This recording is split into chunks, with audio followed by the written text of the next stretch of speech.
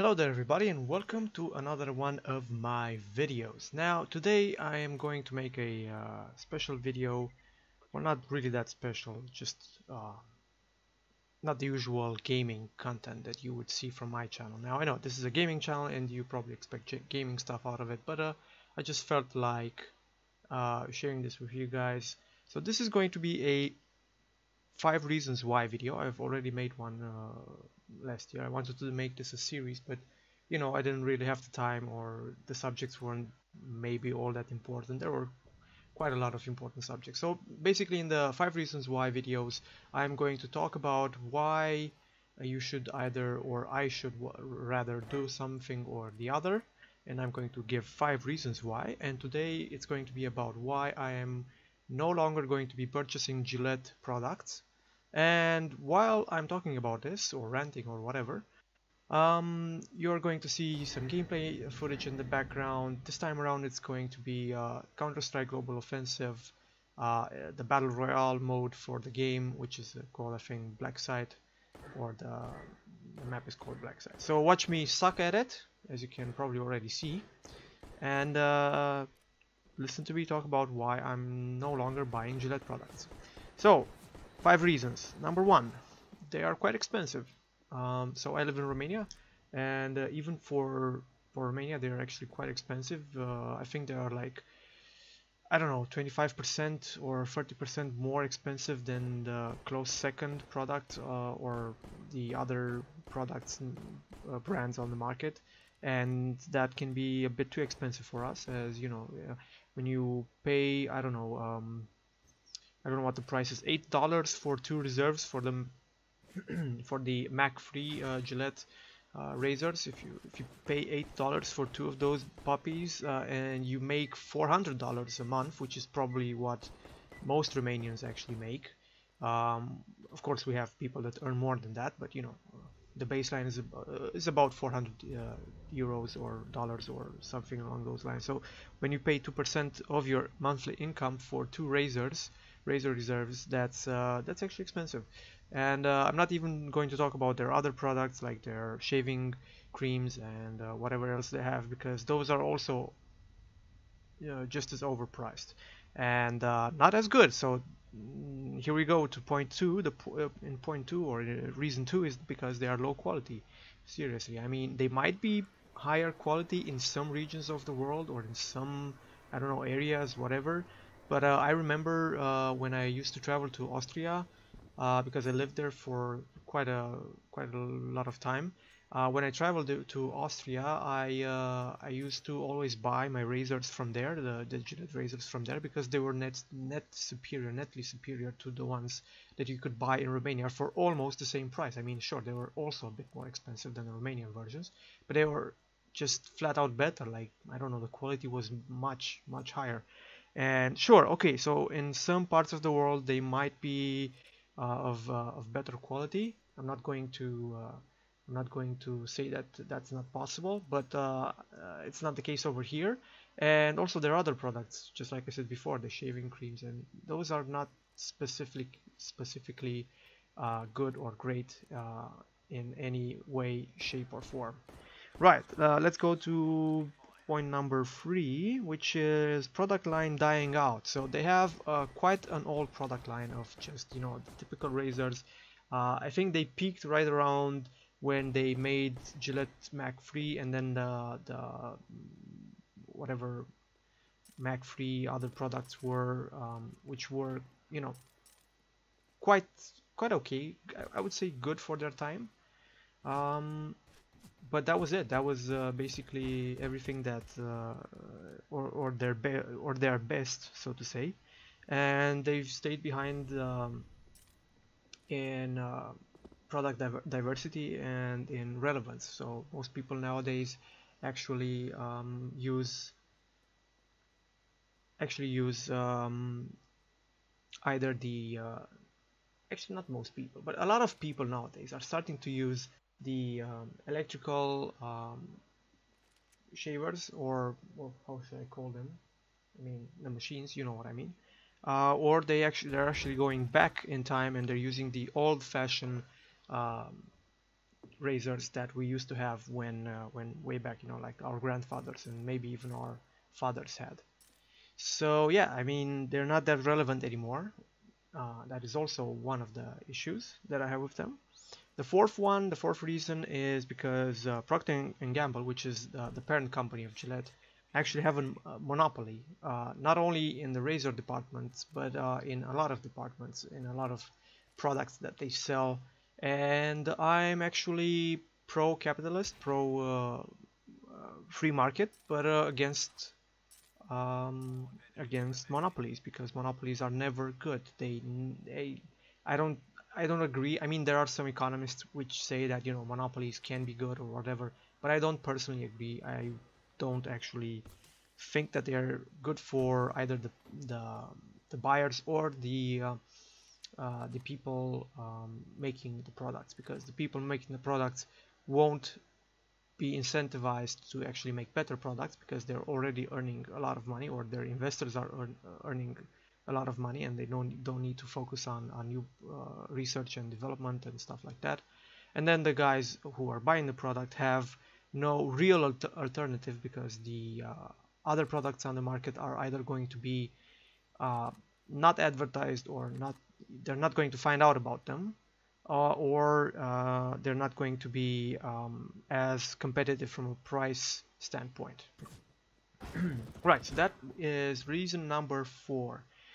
Reason number 5, and the most important one, is the recent advertisement that I've made, which is woke on third wave or postmodern feminism. And I completely disagree with that, with the assessments of the video, with the imagery, with how they portrayed men, with how they portrayed white men. I mean, I am a white man, and I certainly did not find the video to be either amusing, or I don't know, close to reality, or close to what I do, or it doesn't represent me. I mean, it's very hard to explain the feelings and the train of thought behind me not liking their feminist or feminist propaganda ad, but it's just ridiculous. I mean, stop portraying men like they are rapists and I don't know, abusers and overly violent and overly I don't know,